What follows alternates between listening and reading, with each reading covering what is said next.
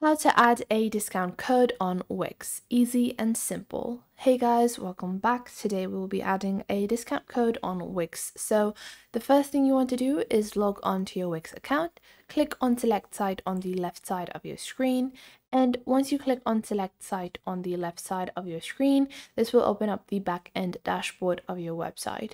From here, you can see on the left side, you have a navigation panel.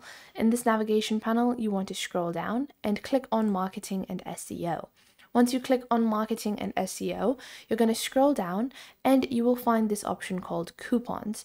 Click on coupons, and once you do that, this will show you the different coupons you can create or discounts. So you will simply click on the top right over here which says new coupon, and you can provide multiple different types of discounts. So you have a basic price discount, so where you get like a certain amount as a discount.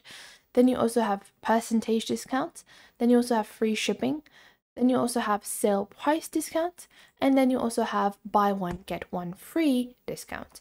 So let's say I want to add a percentage discount, which is called sale 10, and the coupon is called sale 10, and it gives you a 10% discount.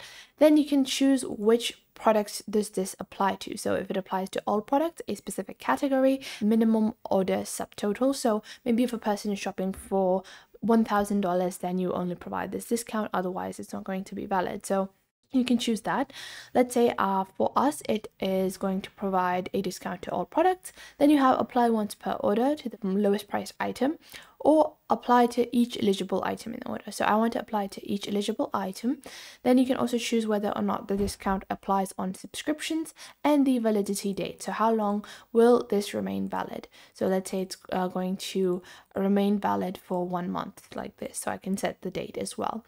Then you can also limit the uses. So if you want, you can limit the use to one item, once per customer, so on and so forth. So after that, you're just going to click on create coupon and your discount will be created. I hope you guys found this video helpful. Make sure to leave a like and subscribe to our YouTube channel, and I will catch you guys in the next video.